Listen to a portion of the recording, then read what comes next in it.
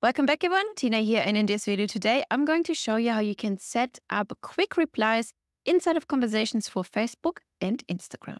What is a quick reply? A quick reply is a predefined message that pops up inside the chat so that the customer can just select, press a button, and then the message gets sent. For example, they comment on an Instagram post or a Facebook post where you say, hey, if you want this PDF, please comment me below. Then they would comment me below. The bot gets triggered. Hey, did you want the PDF? Yes or no, right? And then they click yes. And then from there, you could continue the conversation based on the reply they've given to you using ChatGPT integration inside of our workflows, or just set up your usual workflow via the reply via the action. You can configure up to 13 different replies, and each reply has a limit of 20 characters. Once a customer selects a quick reply, they cannot go back, so the conversation stays really focused. So even if you wouldn't set up 13 different options, but all the options you would set up would be visible inside the little window, so the customer can select the one which resonates most with them. Then the selection of the quick reply will be highlighted in blue,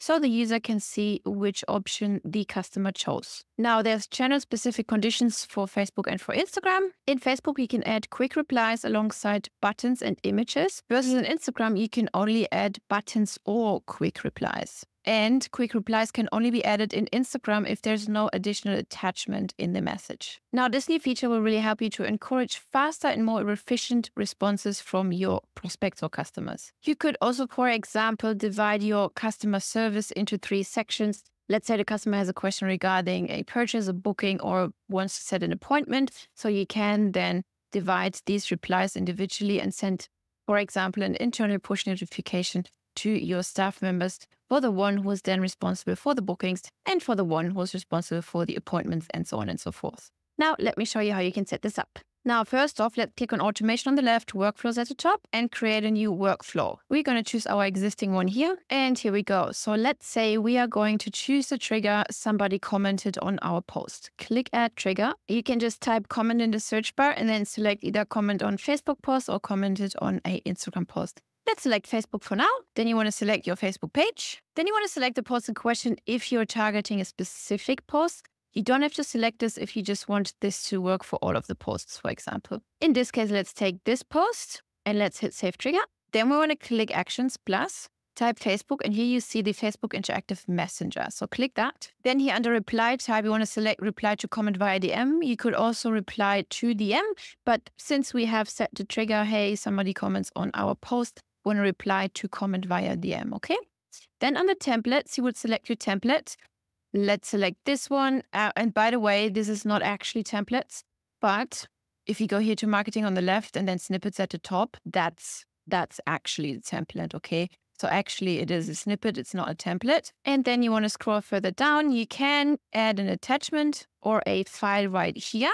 Let's click add attachment. If you wanted to add a file, you could also put the URL right here, okay? Now, here is the quick reply section, okay?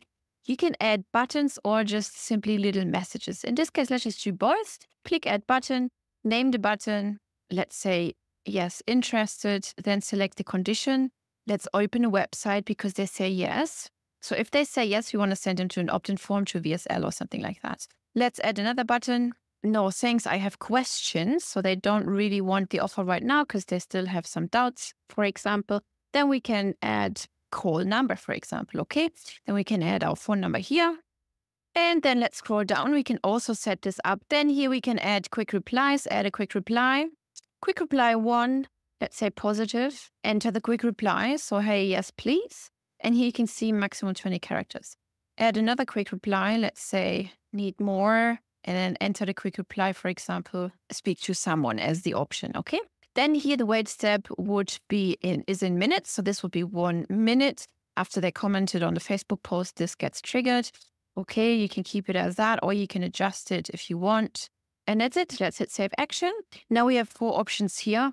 Obviously these first 2 here mean the same thing as the other 2 here. So you would only either select buttons or messages. So this is just for demonstration purposes, okay?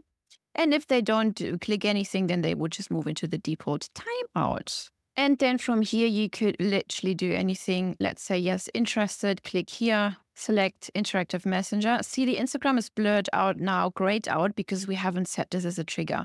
It would also be selectable if the trigger would be Instagram. So let's select Facebook interactive messenger and let's say reply to the M right now, okay? And here you can either select another snippet or you put your message as you wish, right? And or down here you add more buttons and more quick replies. For now, I'll just keep it as a message for demonstration purposes, hit save action. Now let's make sure to hit publish and save top right corner. And let's just go and test this really quick. Now, so this is the video we have selected as the post. Right here is the trigger, right? So publish post. Post is this one, okay? Now let's comment on here.